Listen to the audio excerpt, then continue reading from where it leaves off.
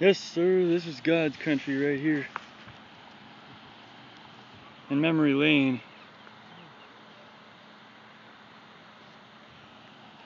Of course, had I known I was going to be stopping by here before we left,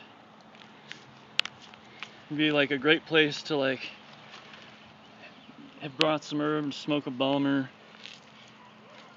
and sit for like an hour.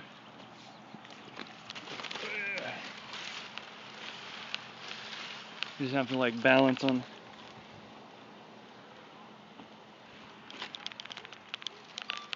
No other tree I've ever been up in though. See the pine cones? This is a pine fucking tree. And it's not covered in sap. The top of it right here. That's the fucking trunk right there. The trunk just dead ends right there. In that, yeah, there'd be a tree fort up here already. It wasn't right next to a parking lot. Did you know I actually built a tree fort down there in that tree in the middle of the greenbelt? I actually built a tree fort. Really? Before I thought of, yeah, and they tore it down. No, I didn't fully build the tree fort. I probably got about 33% of the way. I got the platforms in two different areas, the anchors for the tree, the anchors, and was working on the walls. I was gonna make this, it was gonna have an elevator. Elevator? Yeah, I saw this idea in DuckTales when I was just a stinking little brat, but I remembered this. It was a pulley system because I remembered it would work. It was a floor, like a square in the middle of the floor you stand on, and a rope that goes up around a pulley, and then the other end of it goes through a small square, just big around enough for the rope to go through comfortably, like with a few inches of room on each side of the rope to go through the floor. And then on the end of it was like 100 pounds of rocks. I think I would just have it be 3 center blocks tied carefully to this rope. Actually, it would be three center blocks sitting on a small little like foot by foot square board, so that they're not pulling on the rope and ripping it. And then on the other end, when you stand on the floor up in the tree, that the rope goes around a pulley and then goes down to the middle part of that floor. You stand there, and like anybody that weighs over 100 pounds is gonna go down, but slow, because they weigh, like me, I'm like 130, 140, somewhere between there. I'd go down, I guess, a mile an hour per pound that I'm over. I don't know if that's accurate, but that's just the first thing that makes sense to me. And then I'm 40 pounds over 100, so I'd try to have exactly 100 pounds of shit. So there would be a warning for fat people on the floor.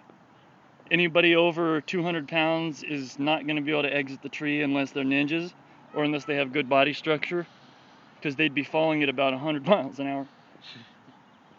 And then, of course,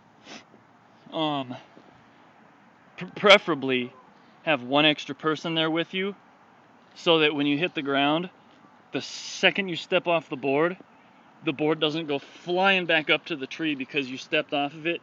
The center blocks on the other end are just going to pull that board back up into the tree at 100 miles an hour or so.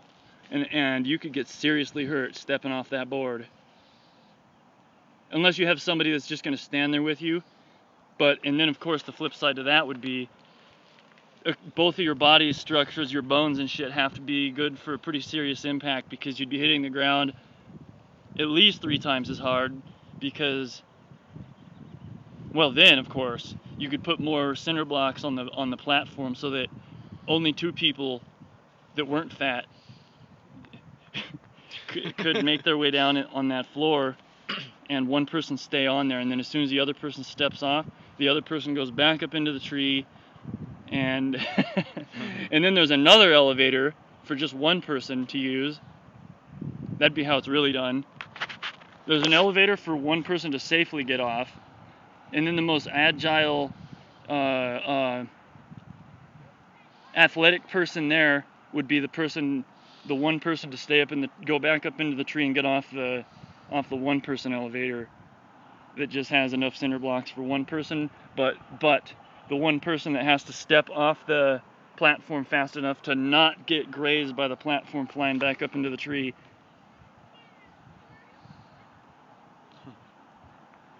And I think it would only make the most sense that person is the lightest, thinnest, most agile, ninja-like, young son of a bitch there. But yeah, that would be this tree. Because, look at this. You just put like a 2x4 from this board, from this branch here over to that branch. And then back over here. Because there's all these branches right here to work with. All these branches that are sturdy enough for like a fat ass to be like that far out on the branch and not have to worry about the branch breaking. And where we are, this is about as high as I fell from when I broke my leg. This is probably like 2 feet closer to the ground than when I fell and broke my leg. Oh yeah? Yeah. And the scars are, let's see.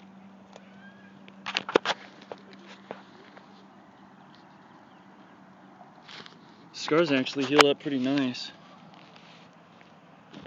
This leg had 3 bones coming out of it in 3 areas. Right there.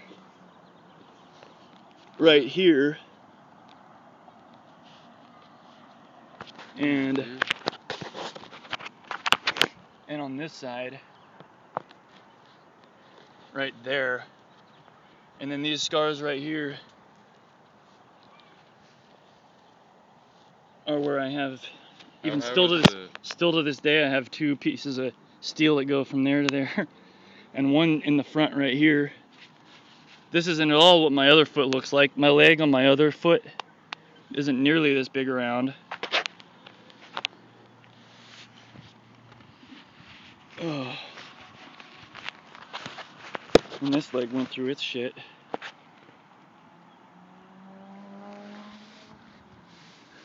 What were you saying? How high was the tree that you fell from? It was like 2 feet higher than this. Well, the tree was higher, but I was about 2 feet higher than this when I fell. But there weren't branches in the way to the ground. I was just hanging, like dangling, with about like between 30 and 35 feet between my feet in the ground, and like 43 feet or so from where my hands in the ground were.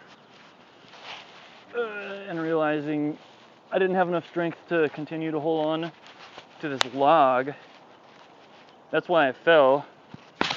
I had my both arms wrapped around a log. Oh yeah. Yeah. There weren't small branches like this. Branch under me broke. On my way to the ground, I caught myself on the log that I was supposed to be sitting on, and then realized I'm fucked. Thinking that I was going to break my back, and really considering landing on my head intentionally so that I don't have to continue living as a paraplegic. But I decided, just barely, that landing on my feet would be a better idea. Yeah. Because I'm thin, and my body doesn't weigh so much, so it shouldn't hit the ground that hard, even though that's a long fucking way to have to fall.